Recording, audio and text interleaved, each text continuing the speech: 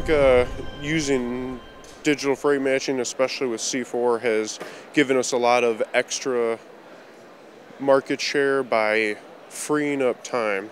We just had a company meeting and we went over balance, and having anyone from executive level all the way down having a little extra time in their day to do something other than just get on the phone and grind, by them releasing our loads the minute they're built on the board, using the pricing engine, not manually typing in loads, it really frees up a lot of time in our day to do really whatever you can to get more loads on the board, right? Chase revenue, chase margin. So that's really how we're trying to get a piece of the market share.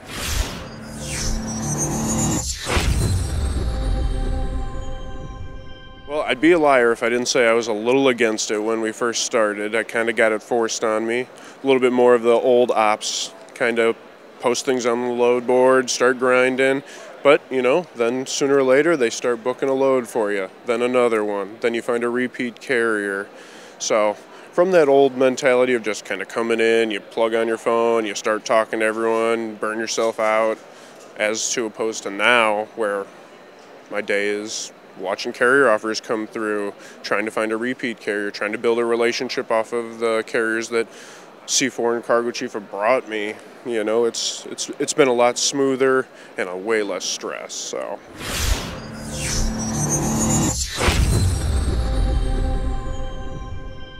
I love the layers, and especially about the layers, I love that you can kind of peel them back as you go. If you want to go into just looking into that hidden capacity, which is one of my favorite parts, finding a carrier that I have no idea that exists out there that is interested in my lanes, runs them maybe for another broker or runs them direct, and now I have access to that. Whereas the pricing engine has mixed in with that, where I literally have to do nothing besides put a load on the board and it's offered to a carrier at a price that, you know, I'm okay with. Really has helped free up the time to find margin and revenue, which is why we're all here, right? So the layers have helped, and I really like the flexibility of being able to use one layer at a time or use them all together. It's been great.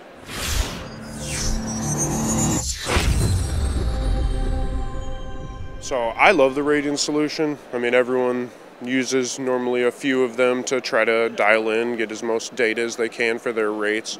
I found the Cargo Chief's ranges from min to max is very accurate to at least get a load, maybe get a chance to quote another one, and carriers don't seem to give as much pushback as maybe one flat rate sent out there where you're just kind of dipping your toe into the market and seeing where they kind of come back at.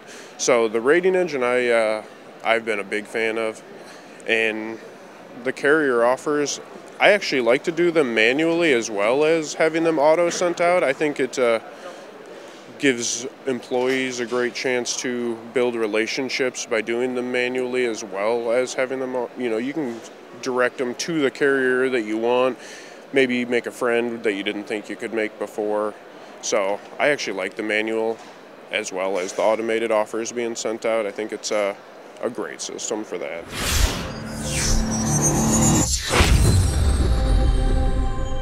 New carrier relationships have been phenomenal.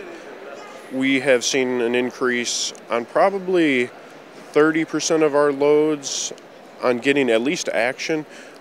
The best thing about these carrier offers coming in is even if they don't like your rate, they want more money, it gives me a free window in to start a negotiation that I didn't have before. It's an extremely warm lead. They've responded to a lane that now I know they're interested in. And I would say 30% of our loads now are getting action and being a little more tailored towards the C4 direction. So, and it's been great. We've really enjoyed the partnership with C4 and Cargo Chief.